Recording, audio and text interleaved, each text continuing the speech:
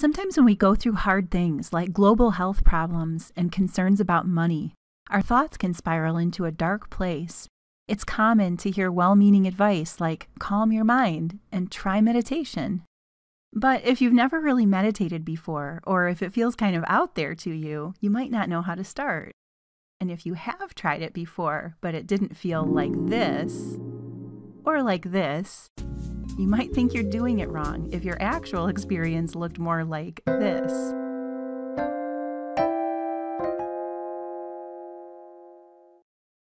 So let's take the mystery out of it and try a super simple approach that anyone can do.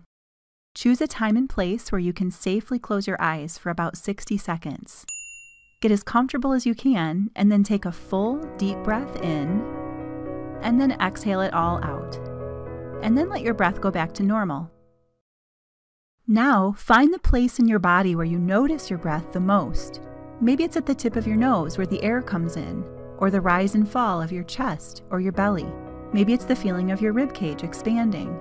There's no wrong answer here, so just choose the spot that's most noticeable for you and let your attention come in for a landing right there.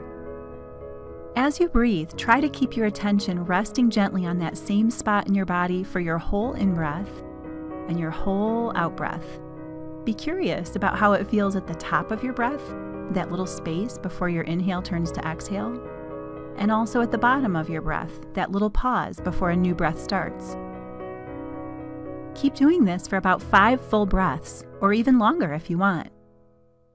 And when you find your mind has wandered off, it doesn't mean you're a bad meditator. It just means you're normal. In fact, when you notice your mind has wandered, it means you're doing it right. That skill of noticing is part of the practice. So when it happens, gently guide your attention back to the place where you feel your breath the most, and just pick up where you left off.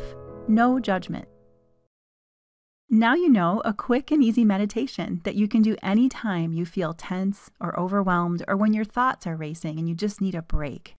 You can do this with your friends and family, even kids. And even if you only have time to do it for 1 full breath, that can be enough for a healthy mental reset.